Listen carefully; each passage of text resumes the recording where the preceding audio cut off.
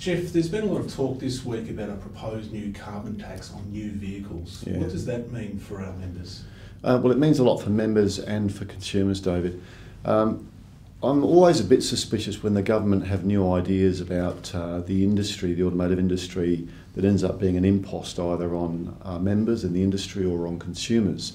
The last thing we need is a restriction on people using their vehicles to do their daily business, to see their family, to travel, have holidays.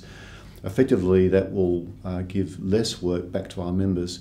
We have asked the government for a copy of the report. They're not releasing that report more broadly at the moment, but we'll be interested in the content of that. I'd be more interested in the government doing two other things. One is starting to incentivise people to use vehicles that had less emissions. That's a positive approach rather than a stick.